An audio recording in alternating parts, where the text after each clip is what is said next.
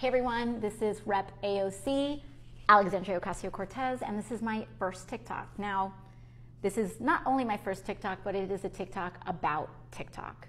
Now, this week, the CEO of TikTok came and testified before Congress as there is growing rumblings and discussion over a nationwide ban on the app. Do I believe TikTok should be banned? No. Why should TikTok not be banned? First of all, I think it's important to discuss how unprecedented of a move this would be. The United States has never before banned a social media company from existence, from operating in our borders. And this is an app that has over 150 million Americans on it.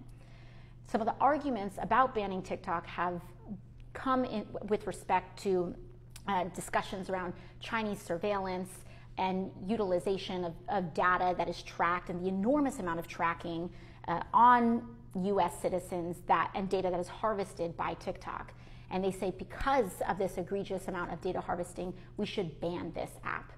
However, that doesn't really address the core of the issue, which is the fact that major social media companies are allowed to collect troves of deeply personal data about you that you don't know about without really any significant regulation whatsoever. In fact, the United States is one of the only developed nations in the world that has no significant data or privacy protection laws on the books. The EU, for example, has something known as the GDPR, which really forces an enormous amount of protection on individual users and the amount of data that companies can collect about you without your knowledge. So to me, the solution here is not to ban an individual company, but to actually protect Americans from this kind of egregious data harvesting that companies can do without your significant ability to say no.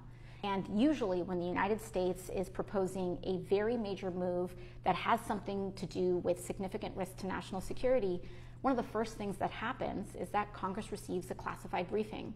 And I can tell you that Congress has not received a classified briefing around the allegations of national security risks regarding TikTok.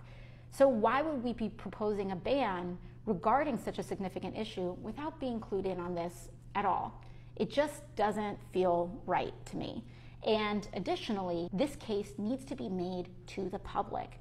We are a government by the people and for the people. And if we want to make a decision as significant as banning TikTok, and we believe, or someone believes, that there's really important information that the public deserves to know about why such a decision would be justified, that information should be shared with the public as well. But frankly, I think a lot of this is putting the cart before the horse, because our first priority should be in protecting your ability to exist without social media companies harvesting and commodifying every single piece of data about you without you and without your consent.